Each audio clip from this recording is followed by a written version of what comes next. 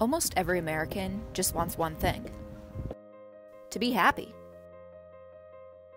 But expectations from society are all around us, telling us who we should be, what we should have, and how we should live. Happiness becomes this elusive thing that is always just slightly out of reach. No one ever teaches us how to be happy with what we have today and where we're at today. And most of us go about our days just doing okay in order to fit into these expectations.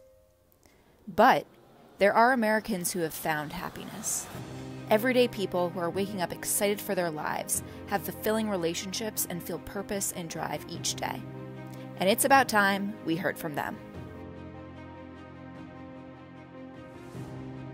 Join me in the journey across America, learning how everyday Americans reach happiness and fulfillment, and how you can too.